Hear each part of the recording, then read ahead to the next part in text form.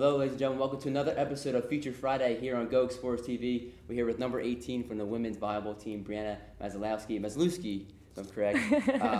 Breanna, talk about the West Coast trip you guys had going out to San Francisco. You guys played three tough opponents in Cal State, Long Island, and San Francisco. Talk about the journey out west.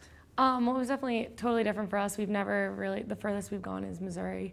And it was awesome experience, like the flight out there. We kind of had an advantage going over because with the way like the time change was, we're just awake more in the morning, which like we had morning games, so that was good. Yeah, we played Cal State and Northridge, and I think we might have been the only team in the tournament to actually take a game from San Francisco, so that was really an accomplishment for us. We didn't end up winning any matches, but just being out there competing at such a high level really helped our team to build and grow. Now, what did you guys do? Any sightseeing out there in San Francisco? Kind of bonded as a team? Yeah, we definitely did.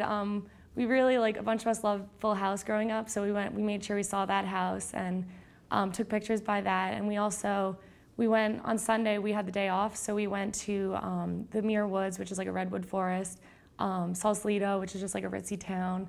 And then we went to Alcatraz, so those were all really cool experiences. You guys are a really close-knit group here on campus. Talk about what you guys do prior to each game. I know you guys do something special here on campus. Well, I mean, we always have like an early pass serve, and then we go out to eat at B&G. Pretty high class here, but we go to B&G as a team, and that's just like always been our team bonding. We like to eat team dinners together before, just so we can all get in the mindset together. Now, speaking of being a close-knit team, you're right now neck and neck with the teammate in Diggs in the Atlantic 10. Talk about that, kind of the rivalry and kind of friendship you have with a certain teammate. Yeah, well, Sam's one of my best friend on the team, so it's just awesome. I mean, we always joke about it. Like, I always look at the stats before she does, and she really didn't know that we were like neck and neck until her mom actually said something. So it's always been like more of like, we don't really have a rivalry. It's more just like, oh, like you got this many digs, I got this many. Like, it's not like we're not holding over each other's heads, but it's just cool to have like the competition, and we're both excited for each other. So. What have you seen this? You're a senior, obviously a captain. What have you seen this team grow from when you were a freshman to now?